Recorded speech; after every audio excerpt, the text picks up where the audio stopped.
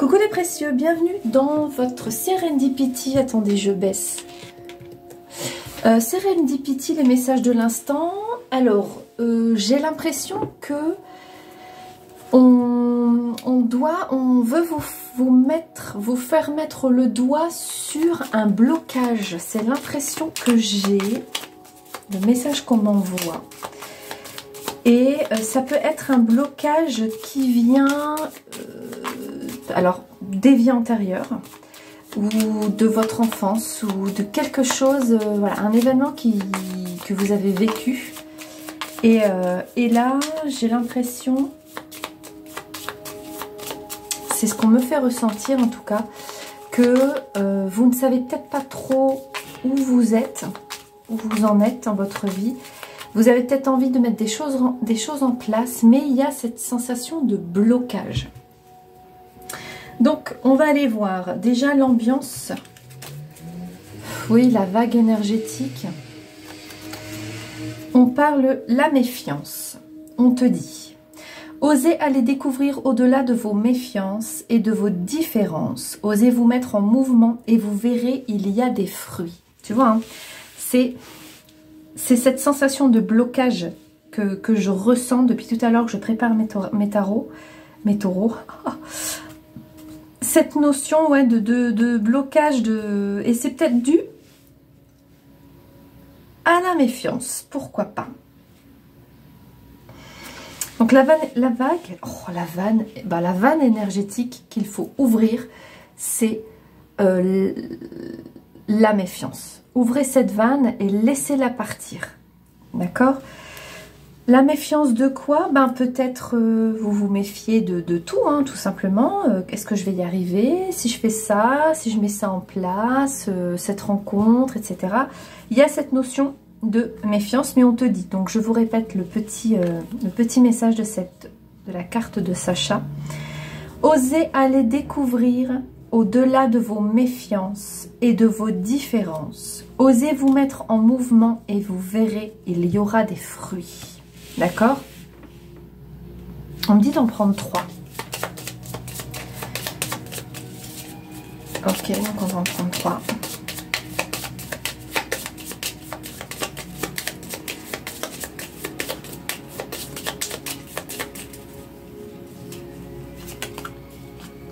La dualité.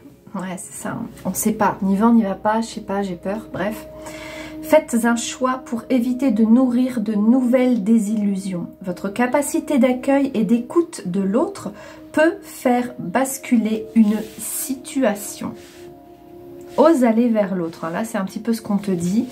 Et tu es en dualité. Tu as envie, hein, tu as des choses, tu es motivé, tu as tout ce qu'il faut là. Mais il y a cette sensation de blocage. Alors, est-ce que c'est les peurs ? Oui, je pense que c'est dû aux peurs. Alors, je vous ai partagé sur l'onglet communauté, si ça vous intéresse, un reportage qui est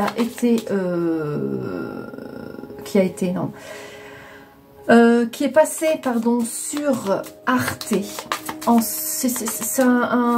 Ça concerne la méditation. Le sujet, c'est la méditation. Et je vous conseille, en tout cas, je vous encourage, hein, vous en faites ce que vous voulez, à aller voir ce reportage. Donc, pour éviter de le chercher, vous allez dans l'onglet communauté de la chaîne et vous trouverez la vidéo méditation. Je ne sais plus c'est quoi le titre. Les vertus de la méditation, mais ça pousse... même les recherches ont été poussées dans le domaine médical. Donc pour éviter peut-être justement les peurs et de nourrir ces peurs, la méditation, quand on comprend ses fonctionnements, peut vous aider à apaiser tout ça. D'accord? Ça ne veut pas dire que vous n'aurez plus jamais peur, ça veut dire que vous allez les dompter. Alors, ok. Et bah voilà. Merci mes guides. La peur. Ok, votre peur surgit pour que vous l'exploriez. Elle vous montre le chemin le plus direct pour vous réconcilier avec votre confiance, votre force. Ok, donc je pense que vous avez plein de choses en tête, plein d'idées, plein d'envies, plein de besoins peut-être, mais il y a des peurs qui sont nourries. En dos de deck, on te parle de l'obstacle. Rien n'est insurmontable, telle la loi du karma, une action vertueuse qui apporte autour de vous du bonheur vous reviendra sous forme de faveur. On t'encourage à y aller, hein. Ok, donc là, il ne faut pas que tu aies peur d'oser mettre des choses en place. Si le projet dans lequel tu t'es lancé te paraît trop grand, réévalue tes besoins. Fais les choses étape par étape. Planifie. Sois l'architecte de ce projet. L'architecte, il ne va pas te pondre un bâtiment comme ça. Il étudie le terrain. Il étudie les matériaux. Il construit son plan, tu vois. Et met des choses en place. Il ne fait pas ça comme ça d'un seul coup, n'importe comment. Donc toi, inspire-toi des architectes. Inspire-toi même des agriculteurs. Ils ne plantent pas n'importe quelle semence à n'importe quel moment et dans n'importe quelle terre. Tout a un sens. Donc encourage-toi également et inspire-toi de ces personnes qui se doivent d'utiliser un processus bien précis. Ok? Alors, quel oracle on utilise après, mes guides, s'il vous plaît? Donc il y en a 5 hein, qui sont sortis. J'ai pas du tout évalué comment on allait utiliser. On va prendre celui-là, d'accord? Ok.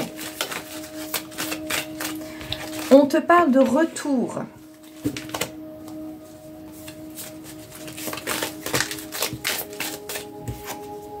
L'ouverture, les possibilités, les opportunités. L'erreur. Ok, l'erreur est humaine, hein, il faut rester zen, hein, les amis.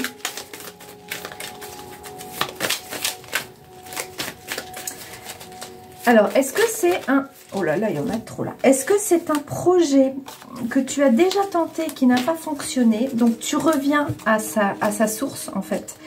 Et ça, en prenant conscience, comment dire, en apprenant de tes erreurs, peut-être pourquoi ça n'a pas fonctionné la première fois, tu t'ouvres à des possibilités, à des opportunités.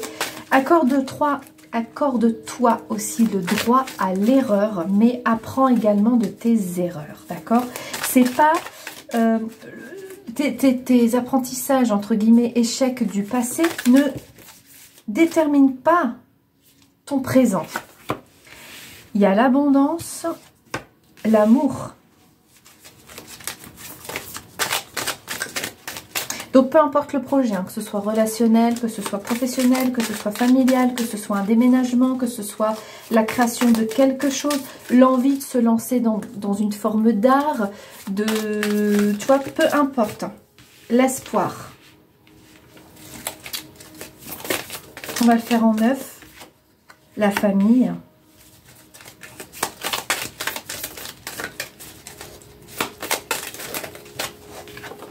La chance, la destinée. Waouh! Rien que ça, mes amis. Et dernière carte, s'il vous plaît.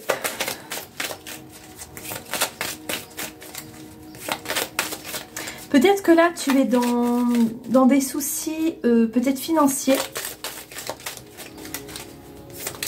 Et tu as envie d'amener quelque chose de plus enrichissant, forcément.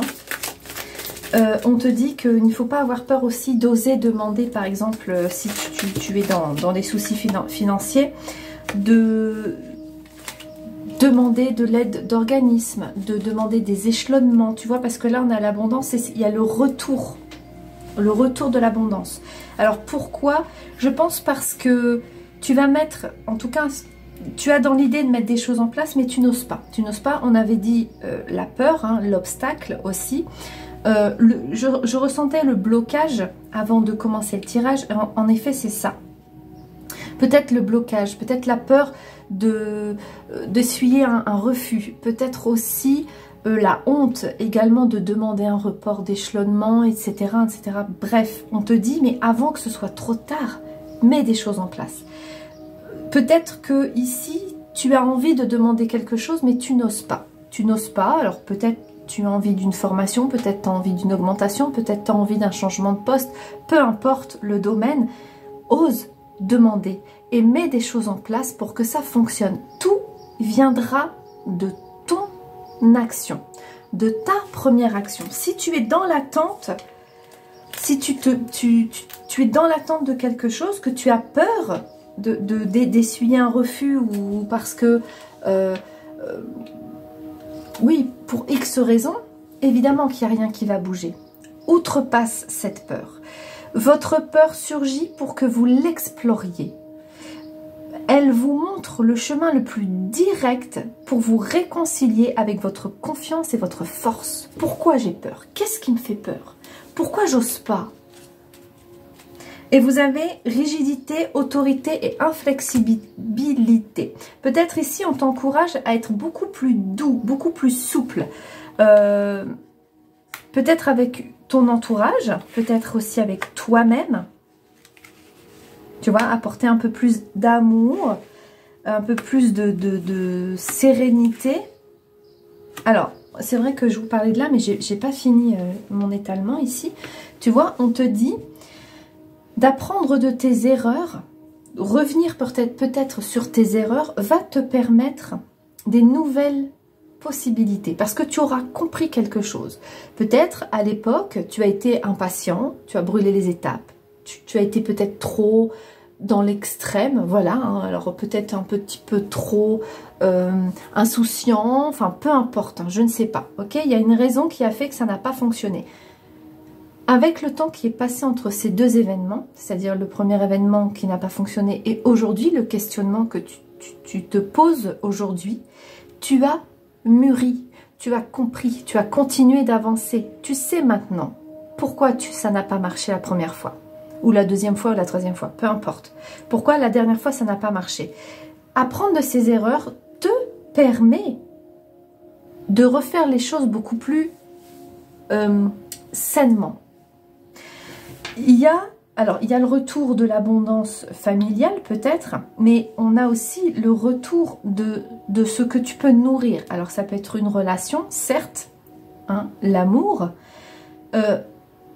de ce que tu nourris, l'espoir que tu nourris, le bien-être que tu recherches peut-être dans un travail, dans une famille. Tu vois, si tu te poses en gestionnaire de ton propre bien-être, en dirigeant de ton propre bien-être, en dehors de la rigidité, l'autorité et l'inflexibilité, tu vois, on a le travail juste après. Donc, ça peut concerner un job. Mais ici, on te dit, apprends également à te lâcher la grappe quand il faut et à aussi faire preuve d'autorité quand il faut, sans être dans l'extrême. La famille, la chance, la destinée, la naissance, l'aboutissement, ici peut-être que tu vas... La famille pour moi c'est bon, c'est le cercle familial, mais c'est aussi la famille que tu peux te créer. Est-ce que si là ça parle d'un travail ou de quelque chose qui t'intéresse, d'une envie d'évoluer dans ton travail, ça va t'apporter une nouvelle famille, des nouvelles connaissances, des nouvelles relations. C'est une chance pour toi et une renaissance, l'aboutissement de quelque chose. Mais on te dit de mettre le doigt sur la peur qui te domine, la dualité qui t'anime. Est-ce que j'y vais? Est-ce que j'y vais pas? J'ai pas confiance. Tu vois, tu as la méfiance ici. Et l'obstacle à passer. Cet obstacle, le blocage que tu es amené ici à surpasser. La méfiance, la dualité, la peur. Ok? Alors, pourquoi? On va aller voir au niveau d'Isis. Ce que te dit Isis.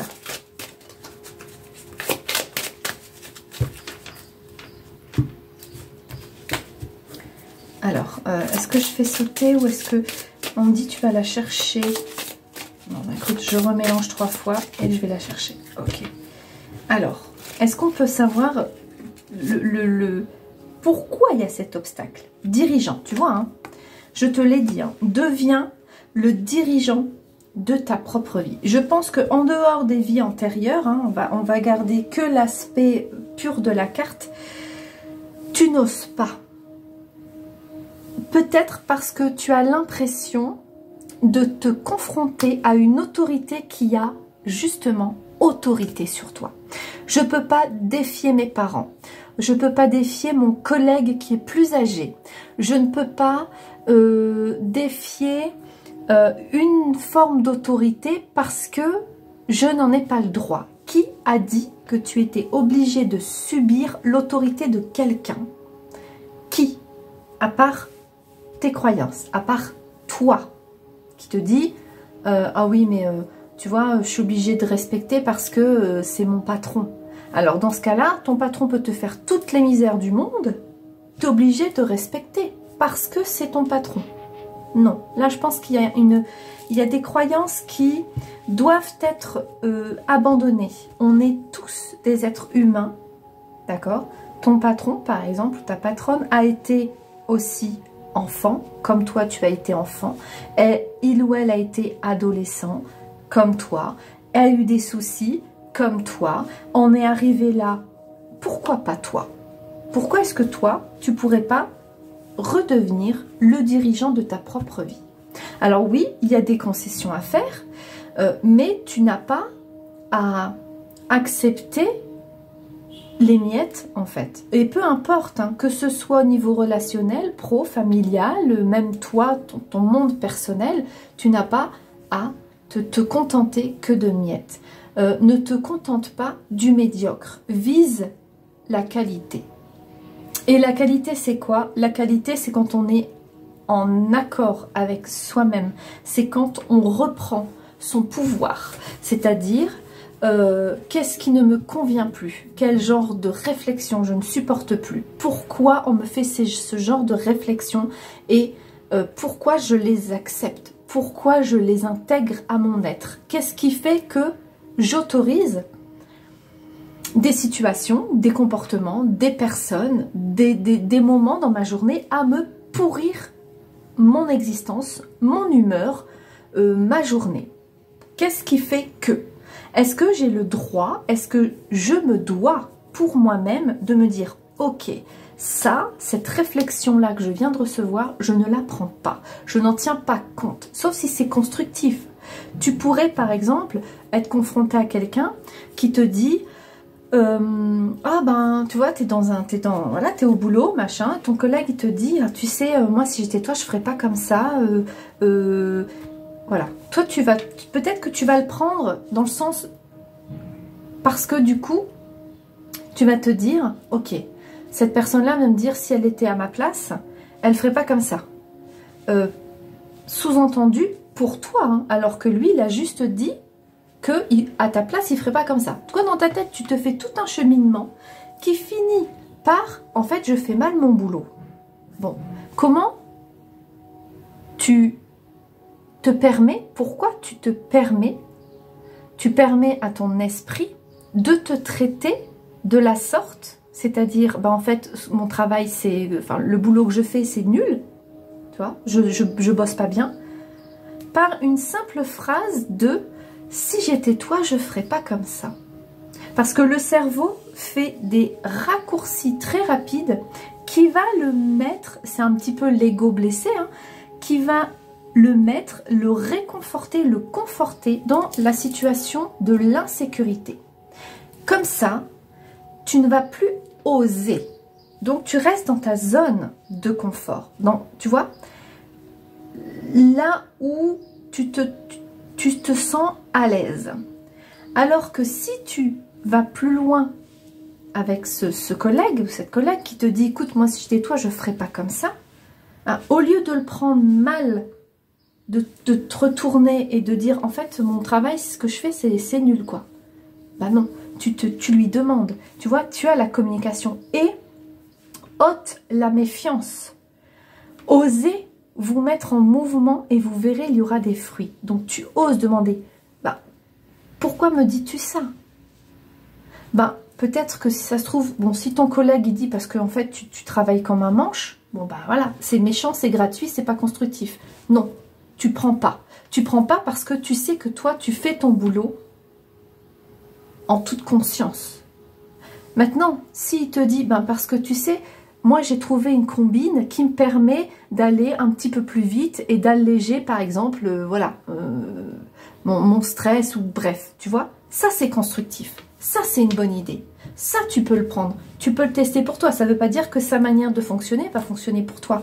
Mais tu vois, c'est cette approche de comment j'intègre ce qu'on me dit.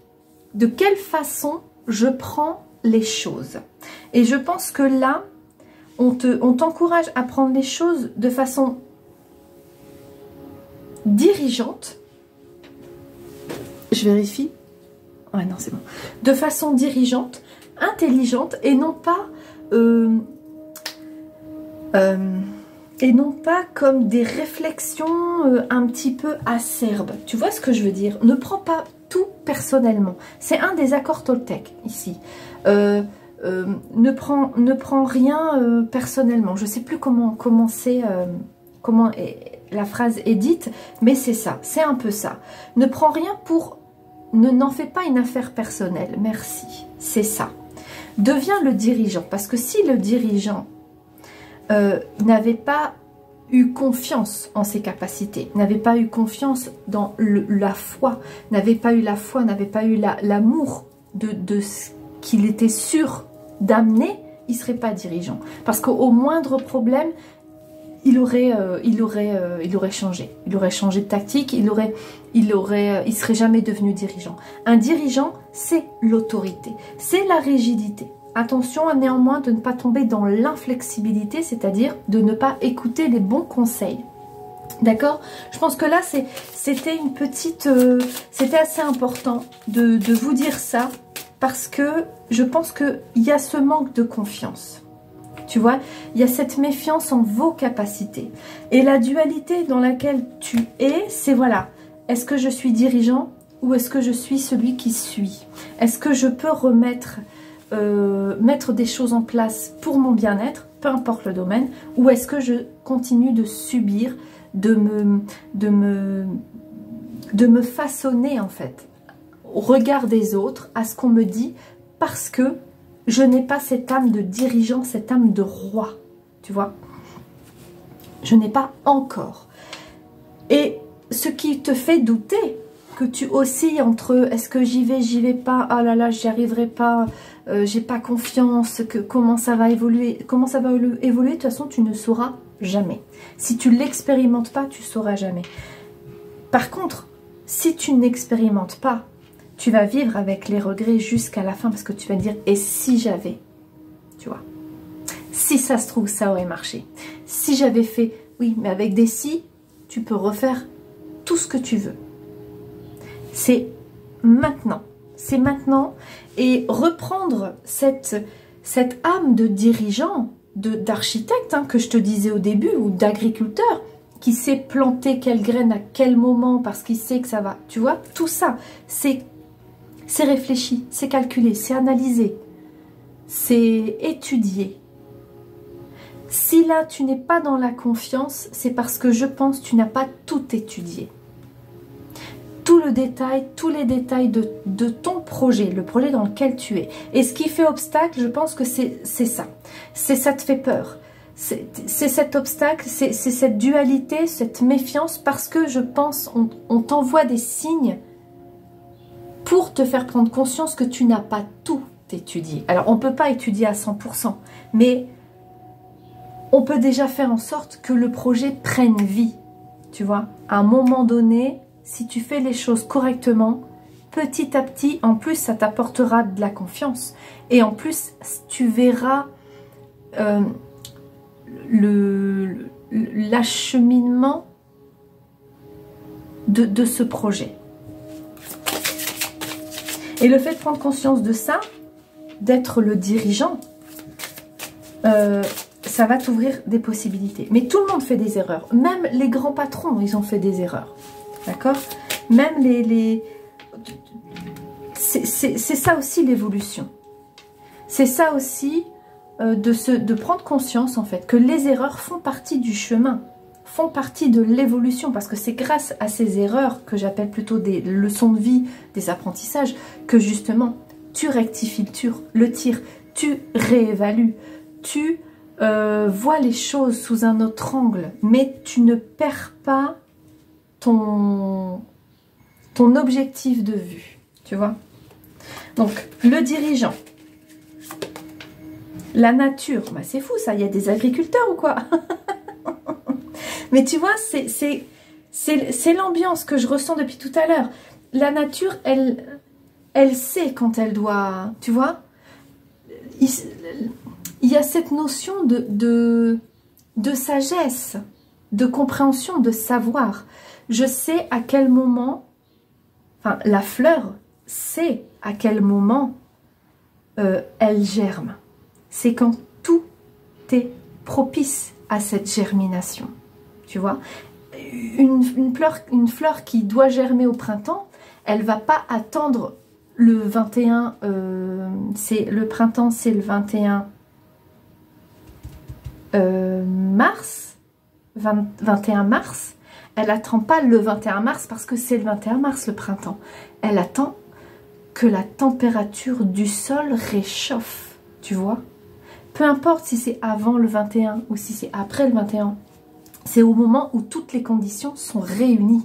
Donc je dirais que là, ton projet peut naître au moment où tout sera réuni. Pas quand tu auras décidé d'une date précise, tu vois. C'est quand tu auras tout mis en place par tes actions, hein, évidemment. Ça va pas, il va pas se créer comme ça ton projet. Mais tu vois, parce que tu auras mis en place des choses. Et tu le sais quand c'est le bon moment. Tu le sens. Tu te dis pas, oh ben moi, il y a 2 mois, je me suis dit, mon projet, il aboutit le 15 juillet. Et puis, du moment où tu te l'es dit jusqu'au 15 juillet, tu vas attendre. Non. S'il peut prendre forme avant, il va prendre forme avant. Parce que tu as tout réuni pour que ce soit propice. S'il prend forme après, c'est parce qu'il doit prendre après. C'est parce que tu as aussi tout réuni pour que ce soit propice au moment où ça doit sortir. Tu comprends ce que je veux dire?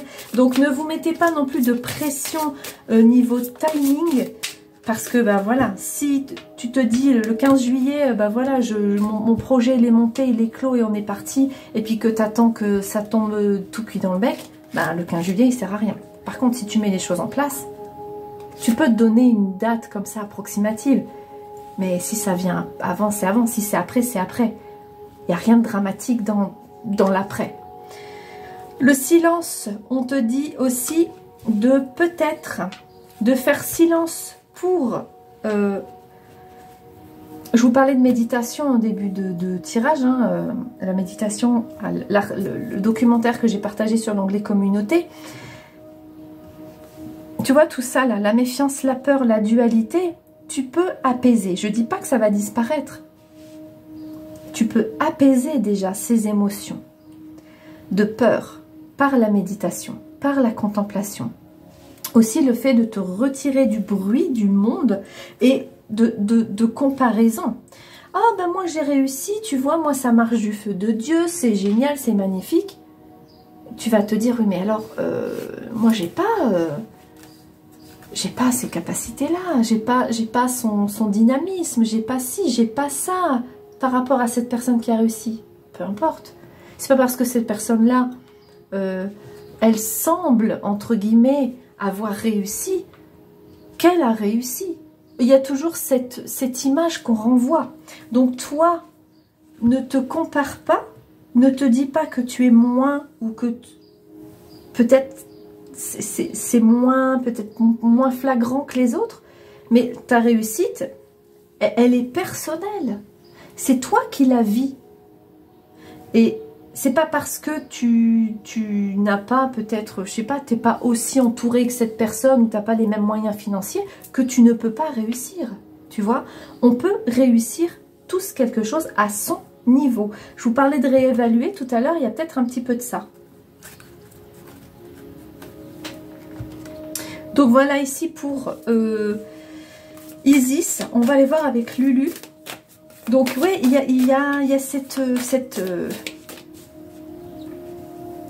vanne à ouvrir, clairement. Cette vanne de la peur, cette vanne de cette sensation de que je vais pas y arriver, que c'est trop compliqué, que tu vois, tu peux l'ouvrir cette vanne et laisser partir parce que de toute façon, il y a un plan pour toi. Il y a un plan pour toi. Si tu ne fais pas les choses inconsciemment, sans évaluer, sans planifier, tu peux réussir. Maintenant, si tu te lances dans le truc n'importe comment avec... Enfin, tu vois, il y a des risques que ça ne prenne pas. Le manque, tu vois, j'avais le manque d'argent dans la tête, le manque financier par exemple, parce qu'on avait l'abondance. Si tu te dis, j'ai pas les moyens aujourd'hui de créer mon entreprise, bah, peut-être que demain, tu n'auras pas les moyens non plus. Ça se trouve, l'année prochaine, tu n'auras toujours pas les moyens. Donc, à quel moment? Tu sais, c'est cette notion de, il n'y a pas de bon moment. J'attends que ça vienne, j'attends de plus avoir ça, j'attends de... Bref, en fait, le moment, il vient jamais. Ça, le recul qu'on fait sur les projets, c'est ce manque de confiance. Et si on a ce manque de confiance, je reste là-dessus, et je l'ai quand même pas mal de fois vécu, c'est parce que on n'a pas tout évalué. D'accord? Donc, il peut y avoir le manque de confiance, voilà, le manque de soutien, pourquoi pas. Et on te disait tout à l'heure de t'ouvrir aux autres, peut-être de trouver alors des forums, par exemple, qui sont dans le même processus que toi, qui ont les mêmes, pas le même projet, mais tu vois un peu ce que je veux dire, pour trouver des idées, des astuces. Après, le manque, c'est toi qui le combles.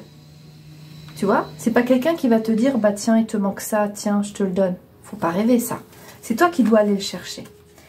On a les peurs encore qui reviennent. Donc, il y a bien une sensation de blocage. Je pense que le manque vient du manque de confiance. Les secrets. C'est marrant, on a le silence et les secrets. Garde ton projet pour toi, pour l'instant. N'en parle pas. Alors, tu peux toujours t'orienter vers des organismes qui aident, par exemple, tout bêtement à la création d'entreprises. Tu peux trouver, comme je te disais, des forums sans forcément te raconter ta vie, donner des informations personnelles. Attention, on ne donne pas ces informations personnelles sur Internet. Ok? On est bien d'accord. Et aussi de garder secret. Pour l'instant, tu sais, ne dis pas ouais, je vais faire ça, et puis que tu le fais pas en fait. Parce que déjà, ça abîme la confiance que tu avais en toi. Et puis en plus, les gens mal intentionnés te diront, bah alors, t'as toujours rien fait ce que je vois. C'est comme d'habitude en fait. Tu dis, tu fais rien, tu vois. Et ça amenuise encore plus le manque de confiance que tu as en toi. Donc, tu as encore moins confiance. Donc, si tu te lances dans un projet, peu importe le projet, hein, mais vraiment peu importe, là, tu peux l'adapter à tout ce que tu vis. Même si c'est juste un développement personnel. Ne dis pas, je me lance dans une spiritualité, voilà, je me reconnecte avec moi-même, ou je vais sur tel site, ou j'écoute telle vidéo. Ne dis rien, ne dis rien. En tout cas, pas à tout le monde. Parce que on pourrait, comme là, ça a l'air un petit peu fragile, on pourrait encore te couper l'herbe sous le pied et te faire douter du chemin que tu empruntes, tu vois. Si tu ressens que pour toi c'est bon, c'est bon. L'intuition n'a pas de juste. Si tu sais que c'est bien pour toi, c'est bien pour toi. Il n'y a que toi qui le sais, ok? Donc là, on te dit vraiment et c'est ça, hein, l'amour, c'est l'amour de soi. C'est qu'est-ce qui me nourrit? Et je ne suis pas obligée de le partager avec la terre entière, ni avec ma famille, tu vois. Tu as le droit de garder des choses pour toi, c'est pas égoïste, ça veut pas dire que tu caches des choses. Non, c'est juste que certaines personnes, il vaut mieux ne rien leur dire. Il y a le poids des larmes. Alors, pas de regret, hein. C'est ce que je vous disais en début de jeu. Quand je vous disais, après vous aurez des regrets de ne pas avoir essayé, ne pas avoir de regrets. Ne pas avoir de regrets, je pense que c'est le but de la vie. Regretter de perdre quelque chose, regretter de ne pas avoir fait avant, regretter d'avoir été trop ou pas assez. Stop, stop, stop, stop. Le poids des larmes, ça empêche d'avancer. Ok? Et la soumission, ben ouais, la soumission ici peut-être à ses peurs, à son éducation, peut-être aussi à des personnes de l'entourage, proches ou moins proches, hein. Ça peut être aussi des collègues très nocifs, etc. Hein, on est bien d'accord. Et la relation qu'on a avec soi-même aussi. Hein. Alors, on continue pour le petit message de fin avec Rose. Alors, je vais prendre le petit livret hein, pour Rose. On va voir ici le blocage et je vais voir le message. En fonction du message, on prendra ou pas une carte supplémentaire. Ok. Le choix. Donc, on ne va pas prendre de carte supplémentaire. Voilà. Où vous en êtes ici au choix. Quel est mon choix? Qu'est-ce que je choisis pour mon bien-être? Qu'est-ce que je choisis pour mon épanouissement? Qu'est-ce que je mets en place pour mon épanouissement? J'attends pas des autres de trouver une aide. Déjà, je m'aide moi-même. Ok? On dit toujours charité bien ordonnée commence par soi-même, mais c'est ça. Si tu ne t'aides pas en priorité, tu ne pourras pas aider les autres. Si, c'est marrant parce que je discutais hier avec un ami et je vais vous donner sa phrase. C'est un ami, c'est un amoureux, voilà. C'est quelqu'un de... il est magnifique. Enfin bref, voilà. Et il disait, il est, je vous dis tout, hein, donc il est pasteur de notre association qui vient en aide aux plus démunis et dans laquelle je suis bénévole avec mon époux et puis une amie, voilà, pour tout vous dire. Et lui, il est pasteur. Et hier, on avait une discussion sur justement sur soi, sur l'être, sur son soi-même. Et à un moment, j'ai beaucoup aimé cette phrase. Il me dit, mais tu sais, comment tu peux, si tu rencontres quelqu'un qui te demande 1 euro, que tu fais tes poches et que tu dis, mais j'ai pas 1 euro sur moi, tu peux pas l'aider. Que si tu t'aides déjà à avoir 1 euro, le jour où quelqu'un te demande 1 euro, tu peux lui donner. C'était, il faut le remettre dans le contexte, c'était imagé, mais j'ai trouvé sa phrase très logique en fait. Si tu es dans le manque qu'on avait ici, dans le manque, peu importe quel manque, le manque d'amour de toi-même, le manque d'amour, le manque de bienveillance envers toi-même, le manque de financier envers, enfin, ton manque financier, tu sais, tu peux pas aider les autres. Donc, il faut d'abord que tu t'aides. Le choix, peut-être, le premier choix, c'est quel est mon choix? Où est-ce que moi, je me situe? En priorité? Ou je fais tout pour aider les autres, peut-être, au détriment de moi. Mais à un moment donné, si je m'abandonne en chemin, je ne pourrai plus aider. Donc, mon sacrifice est vain, tu vois.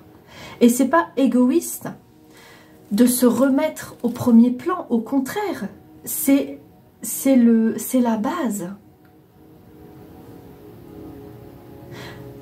C'est la base de quelque chose de beaucoup plus grand. Ok? Donc, si tu manques de quelque chose, tu ne pourras pas, tu ne peux pas t'aider déjà parce que tu restes dans ce manque. Que si tu fais le choix de combler ce manque, c'est ce que je te disais tout à l'heure, il n'y a personne qui va venir te le combler ce manque. Peu importe le manque, personne ne viendra te le combler. C'est à toi de devenir le dirigeant de ta vie, quitte à faire des choix parfois pas sympas, mais nécessaires pour ton bien-être, pour ton mieux-être. Alors, la carte numéro 33 en plus. Hein. Tac, tac, tac, tac. Alors, je te lis le défi. Alors, tu vois, c'est les cartes messagères des anges. C'est un très vieux livre, un très vieil oracle. Et il y a quand même pas mal de choses à lire. Donc, je ne vais pas tout vous lire parce que ça risque d'être un petit peu long. Je te lance le défi. Prendre des décisions qui reflètent le respect de vous-même et de toute vie. Voilà. On a dit aime ton prochain, mais la suite c'est comme toi-même. D'accord? Si tu ne t'aimes pas toi-même, tu ne peux pas aimer ton prochain. Si tu ne t'aides pas toi-même, tu ne peux pas aider ton prochain. Sinon, c'est un rapport de sauveur-sauvé. Et là, on rentre dans une autre dynamique qui est un petit peu compliquée. Mais là, c'est vraiment ça, ok? Alors, cette carte vous aide à apprécier la différence entre les choix inspirés par la perspective de votre esprit, de votre être et de votre pensée profonde, et ceux qui traduisent les besoins de votre pensée analytique ou externe. Le calme, donc le silence, et la sérénité de votre vie peuvent être assombris par les exigences incessantes de votre pensée externe qui cherche à combler besoins et désirs. Vous avez tiré cette importante carte de jouvence pour manifester le besoin d'un plus grand calme et de paix intérieure. Bien que vous travailliez durement pour atteindre les buts que vous vous êtes fixés en vue de parvenir à une satisfaction durable, vous êtes appelé à réexaminer les intentions avec lesquelles vous prenez vos décisions. Je vous parlais tout à l'heure de réévaluer les choses.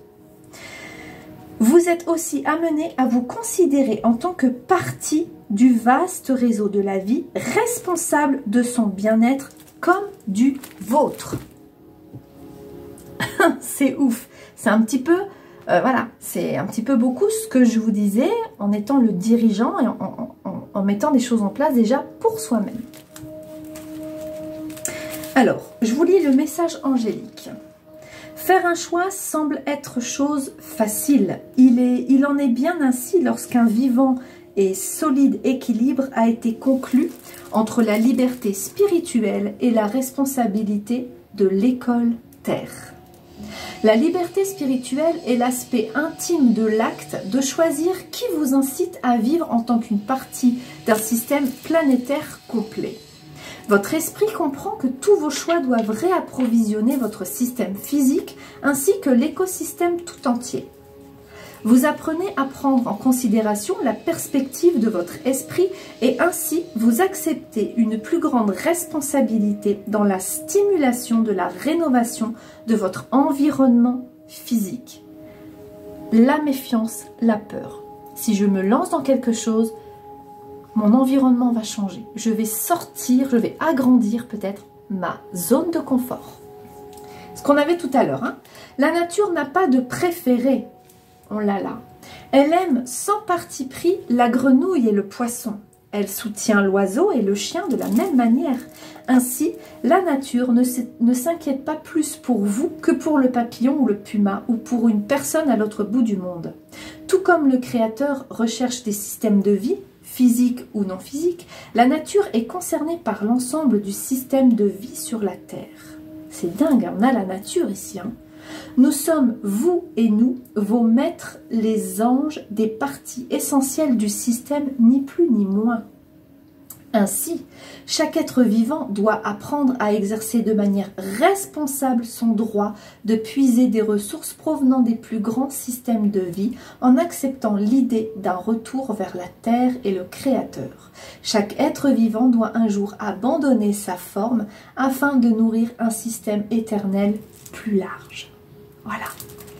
J'abandonne tout ça, j'ouvre cette vanne et je me lance vers quelque chose de plus grand, mon épanouissement personnel, où je laisse cette vanne fermée qui nourrit mes peurs et qui me maintient en vase clos en fait.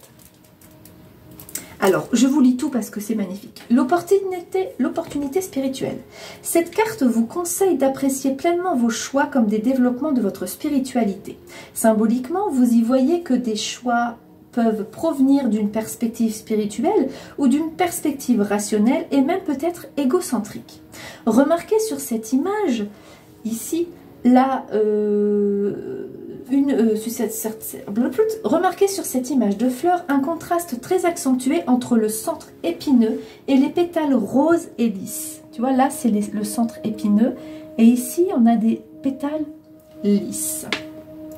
Il vous est conseillé de vous rendre compte que chaque choix, si vous en acceptez la responsabilité, le dirigeant, on est bien d'accord, peut vous aider à vivre en équilibre avec la nature, avec tout ce qui vous entoure.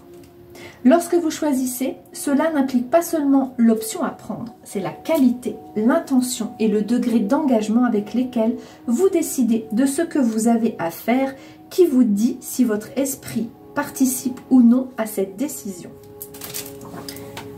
Ah, je me gratte. En tant qu'être humain, vous n'êtes pas obligé de choisir entre richesse et pauvreté, mais d'opter pour un échange juste avec le système qui fournit un service nécessaire et constructif. On ne vous demande pas de choisir entre la sexualité et le célibat, mais de créer une relation qui soit le support de dons mutuels et d'amour donnés et reçus. C'est magnifique. On ne vous demande pas de choisir entre l'éco-spiritualité et l'éco-destruction, mais plutôt d'établir un moyen honorable d'équilibrer tous les besoins de vie. Cette importante carte a été tirée parce que vous avez besoin de faire des choix qui reflètent de manière plus logique le respect de vous-même et de toute vie. Voilà. Là, il y a là, il n'y a pas. Là, il y a un blocage. Alors, peut-être que vous êtes soumis à quelqu'un qui ne veut pas vous voir heureux. Peut-être un ou une partenaire trop possessive. La possession, c'est pas de l'amour, on est bien d'accord. Donc là, peut-être que tu es enfermé dans une routine et on t'appelle, on t'encourage. En tout cas, si tu regardes cette vidéo, peut-être qu'il y a un message pour toi. Tu l'adaptes s'il faut l'adapter. Si ça ne te parle pas, next, tu passes, il n'y a pas de problème. Mais peut-être que là, il y a cette prise de conscience à prendre que ton bien-être à toi est prioritaire. Si tu veux amener un bien-être après général. Mais déjà, commence par toi. L'application. Prenez garde aux critères que vous considérez comme importants quand il est question de choix. Lorsque vous avez un choix à faire, même petit, sans conséquences lourdes, inspirez profondément. Lorsque vous faites des choix en respirant simplement, sans forcer, vous n'utilisez que votre pensée externe ou automatique, au lieu de votre pensée profonde qui permet une participation complète. Posez-vous la question, à qui va profiter ce choix? Chaque choix qui a le soutien de votre esprit profitera également à vous et aux autres. Posez-vous aussi la question, est-ce facile pour moi de prendre cette décision? Si c'est vraiment très facile, peut-être n'avez-vous cherché qu'à réaffirmer les attitudes et les croyances que vous aviez déjà. Imaginez que vous deviez vous forcer pour arriver à conforter un choix au bon niveau. Cela suggérerait que vos besoins et vos souhaits mériteraient peut-être d'être mis en attente ou révisés en vue d'un don ou d'un partage avec d'autres.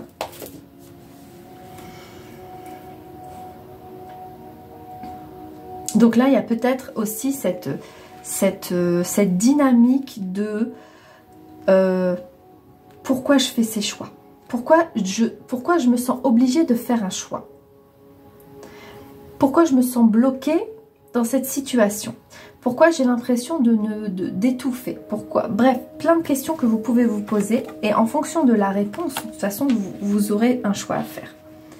Il y aura ce choix tôt ou tard, mais ici c'est peut-être pour certains une piste, une ouverture à quelque chose, pour d'autres ça va être une évidence,